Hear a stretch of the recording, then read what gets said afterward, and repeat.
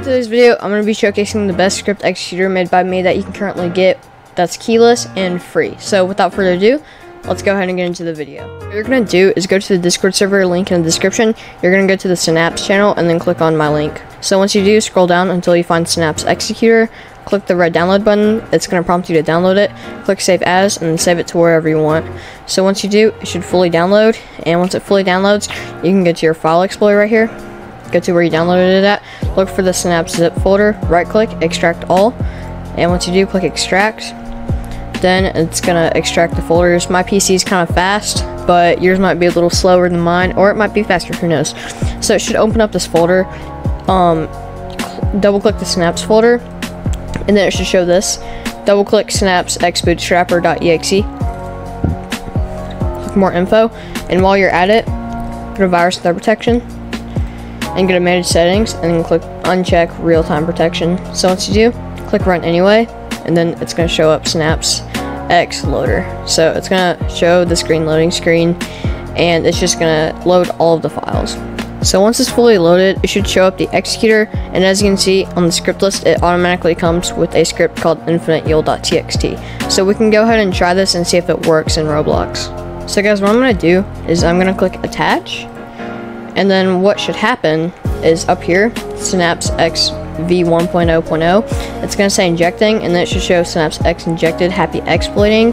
When it's injected, click OK, and then it's going to say Synapse X ready. So you can then try to execute any script you want. It's 84% SUNC and 85% UNC. So when I click execute, it really quickly executes the script for you. You can clear it, clear works, open file. Let me try to open up a random file, prisonlife.lua. And that actually might be an empty file. Let me try to find a folder that is indeed not empty. Let me find one. Scripts. Test2.lua. Here we go. You see it loads in the script. So you can also do execute file to the script that we want. Test.txt. And let's see if it executes the script. Yep, executes the script. And I can prove to you that that was the file that we just executed, because you know how it said hi in the output?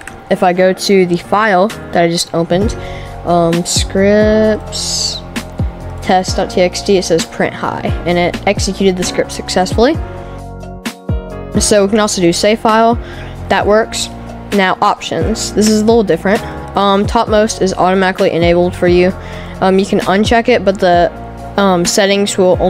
change settings will only apply when you reopen the script executor. So auto launch is soon. Auto attach works. So if I close all windows and I reopen up the Synapse folder, it's going to auto attach is enabled, and then it's going to inject for you. So wait for it, and then it's going to automatically inject.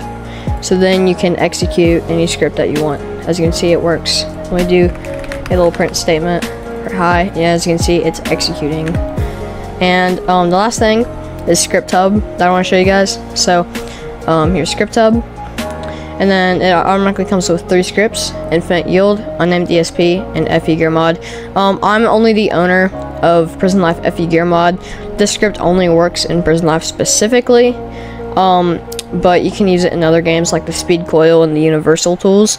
But so you just select the script that you want to use, and then click execute, and then it's going to execute it for you.